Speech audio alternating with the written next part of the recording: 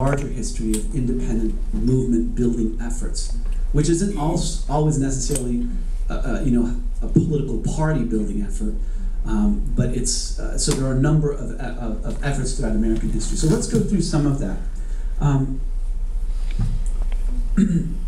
Just to give you a sense, so if you were to say, okay, where's the starting point? Oh, you can't see.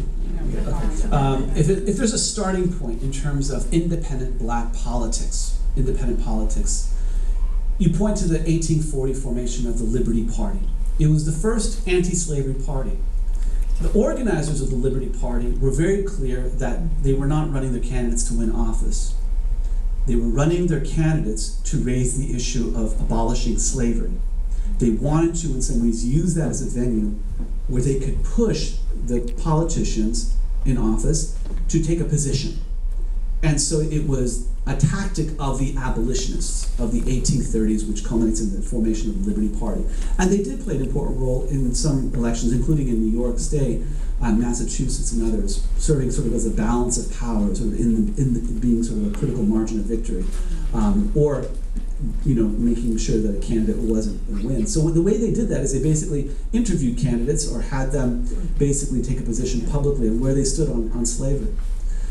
So this effort continued into the 1850s, and it was marginal for most of the 1840s. But in the 1850s, you start to see the emergence of a new coalition, which is made up of black abolitionists and white abolitionists and other forces, which would become the Republican Party.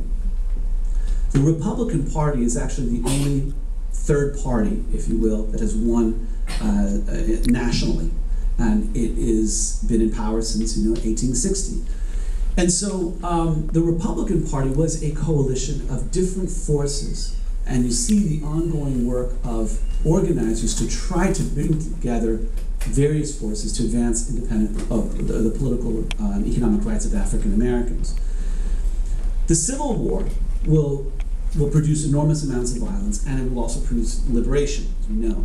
4 million people will gain their freedom, and with the abolition of slavery in 1865 with the 13th Amendment. And the period of Reconstruction will be ushered in. Reconstruction was the effort to rebuild the infrastructure and the political institutions in the South along more democratic lines, small d. That period will continue up until 1877. Over 600 African Americans are elected to office. It just saw a sort of a flurry of activity.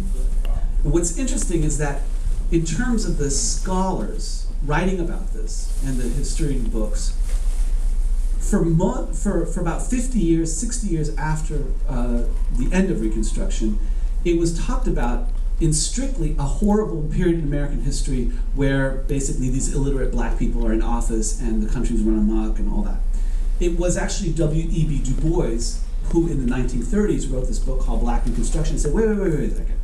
That was a movement that was trying to advance democracy. It just didn't go far enough. Ultimately, what the failure of Reconstruction was that the land that made people independent was taken from them and put back into the old plantation class.